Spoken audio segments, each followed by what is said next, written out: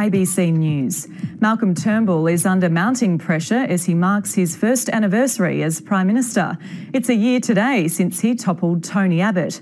The milestone coincides with the launch of his bid for a plebiscite on same-sex marriage, but that already looks doomed to fail. Here's National Affairs correspondent Greg Jennett. Questions without notice. Malcolm Turnbull didn't have to write his yearly report card. This failure, this fizzer, this is the real Malcolm Turnbull. Yeah. Everyone was writing it for him. We have a great captain coach in the Prime Minister.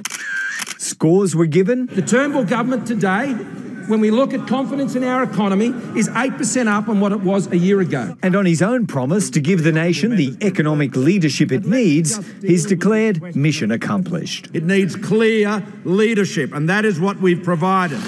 There are now 14 fewer Liberals than on that September night last year when Malcolm Turnbull snatched for leadership.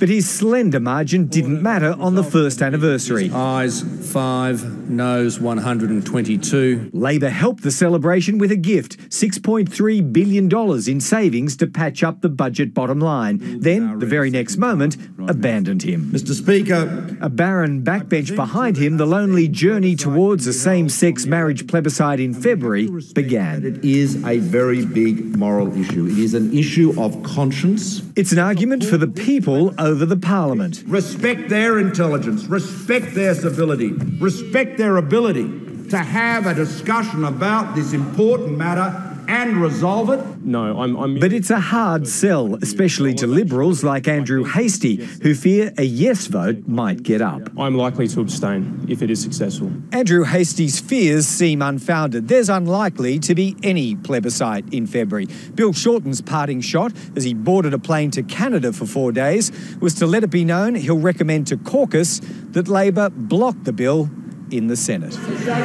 So a current Prime Minister would be unable to complete the work of a former. History will show that Mr. Turnbull will rank with Sir Robert Menzies and the great John Howard as one of the great Australian Prime Ministers.